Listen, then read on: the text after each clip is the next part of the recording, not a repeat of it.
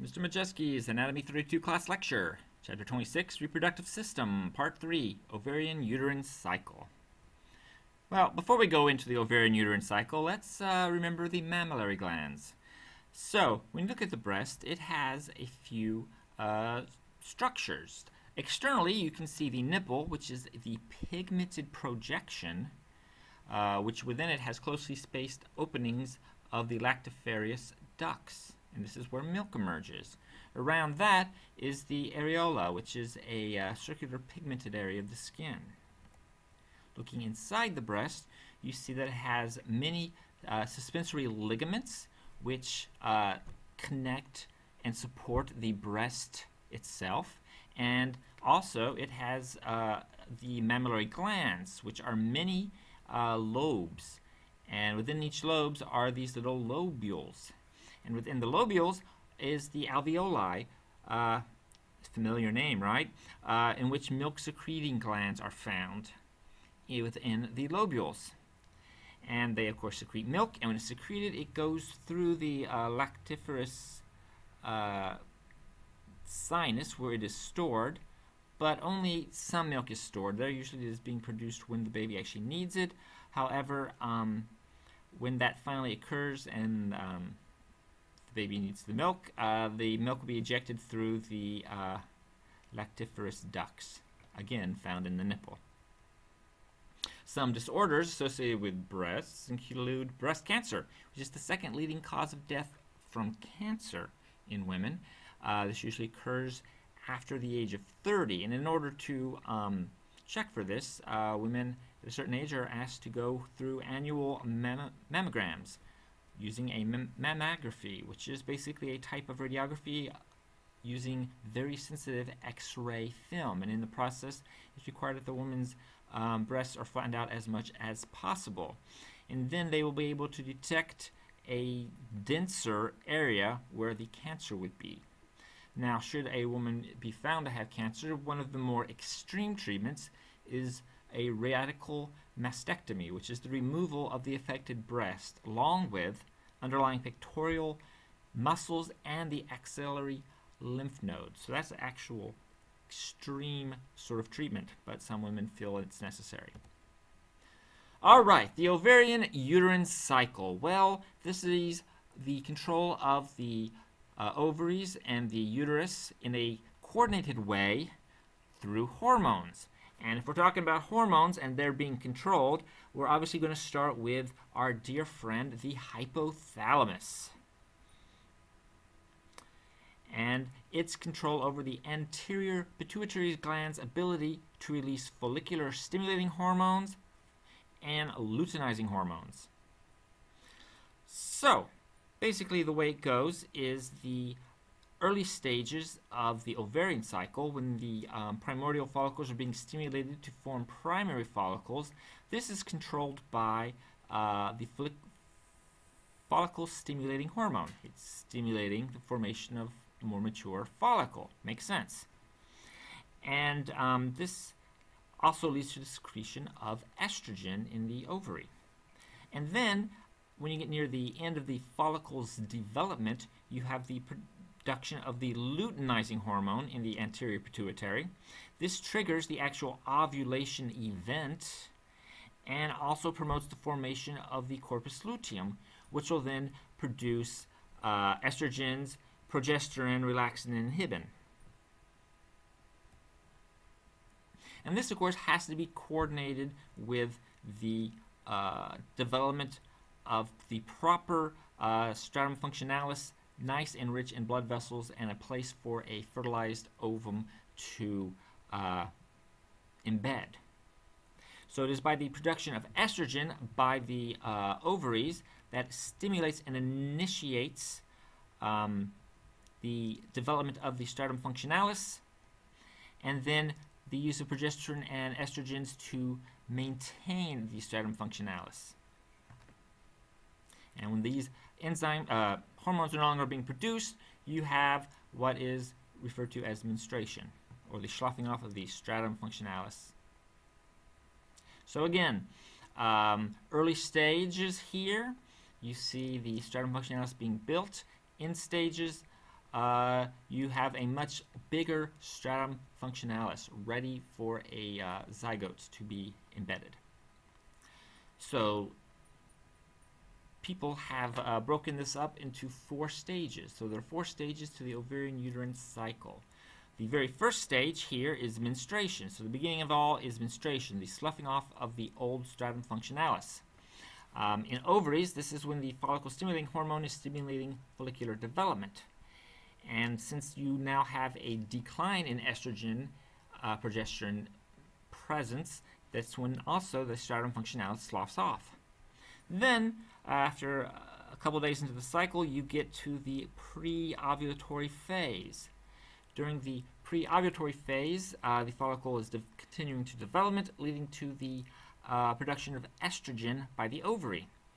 And then this estrogen stimulates the regrowth of the stratum functionalis within the uterine. Then you have the the ovulation event triggered by higher concentrations of luteinizing hormone. This will trigger the formation of the corpus luteum from the remains of the mature follicle found in the ovary. The corpus luteum will then produce progesterone and other estrogens, and it is the progesterone that is going to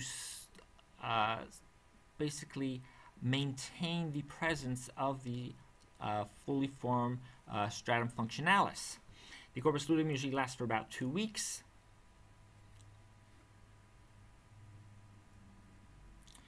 So what we see here is if you have no estrogen or progesterone, the hypothalamus is going to produce a low amount of the gonadotrophin-releasing hormones, which will then stimulate the production of the follicle-stimulating hormone, which will then start both the formation of the follicles, and also, since there is no estrogen or progesterone, you'll also have the menstruation event occurring.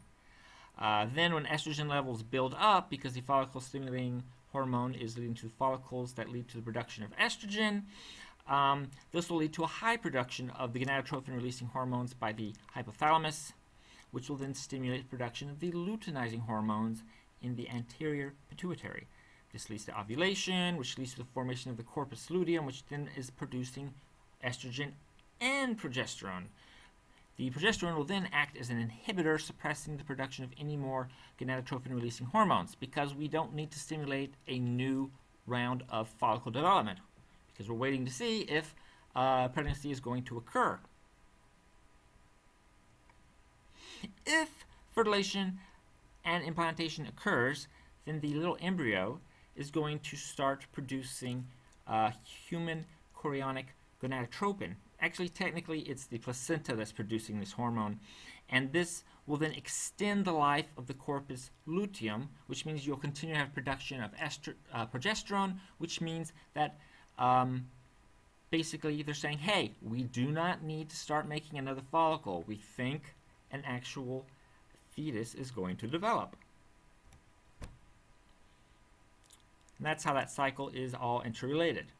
All right, disorders. Well, you could have premenstrual syndrome. This would be a cyclical disorder, usually associated with severe physical and emotional distress. It starts at the post-ovulatory phase, so after ovulation has occurred, and ends when actual menstruation begins. And while its exact cause is unknown, it can be pretty severe in some women. Then there's the premenstrual dysphoric disorder. This disorder has more severe symptoms than in PMS, and it does not resolve. So basically, this woman, as long as there are ovarian hormones being produced, is having the experience of what PMS is, but it's like all the time, which would be pretty tough on a person. All right, I want to give a shout out to pregnancy. We don't talk about it in this chapter, but it is what occurs next. The implantation of the ovum, which develops into an embryo, which then becomes a fetus, and you also, of course, have the placenta developed, and interconnection of the bloodstreams of both the mom and the fetus. Before conception, the uterus is usually the size of about a fist, but during the growth of the fetus, you see the uterus getting bigger and bigger and bigger until it actually reaches where the xiphoid process of the sternum is. Quite a large expansion, and it's all resting on the urinary bladder. And of course, childbirth. You have, when they talk about dilation, they're talking about dilation of the cervix, showing that it's expanding in order to allow the baby to be expelled, contraction of the uterus leading to expulsion of the baby, and then finally the placental expulsion afterwards, often called the afterbirth. Other disorders of the reproductive system include STDs. They can be bacterial infections such as chlamydia, gonorrhea, and syphilis. Those bacterial infections can be treated nowadays by antibiotics, which is good since gonorrhea can lead to blindness in infants if they happen to be born in a mother who has gonorrhea, and syphilis can lead to insanity and death. And then there's also some viral infections, such as genital herpes that produce painful blisters, and genital warts, which is thought to be tied also to many cases of cervical cancer in women and the rare cases of penile cancer in men. And fortunately, there is now a vaccine for genital warts, which will hopefully lead to a reduction in the cases of cervical cancer in women. Birth control. Well, there's abstinence. There's surgical sterilization through a vasectomy or tubal ligation. There are hormones that women can take to basically trick their body into thinking that they are pregnant. And then there's poisons such as spermaticides. And then there's blocking methods such as an intrauterine device, which will block the sperm's entry into the uterus, and the barrier methods such as the male condom, the vaginal pouch or female condom, a diaphragm or a cervical cap. And then of course there is the periodic abstinence, which basically means that they only have sex in the stages of the uterine ovarian cycle in which it's least likely that the woman will become pregnant. Abortion. Abortion is sort of the most extreme way of dealing with pregnancy. You can have, it's basically just the premature expulsion of the products of conception from the uterus. This can be spontaneous, then it's often called a miscarriage, or it can be induced. It can be induced early on, up to 9 weeks, by the abortion pill. Past that, you can use vacuum aspiration. Yes, they use a flexible tube to vacuum out the embryo, placenta, and uterine lining. You can have dilation and evacuation if they need a slightly larger fetus to be removed. There's also late-stage abortion from 16 to 24 weeks, which is a similar method of the aspiration, or it can be involved injecting saline solution into the fetus, killing it, and then inducing labor. And then there's the intact dilation and evacuation, often known as partial birth abortion, where the fetus is partially born and then the brain is removed, thereby killing it before it's actually officially completely born.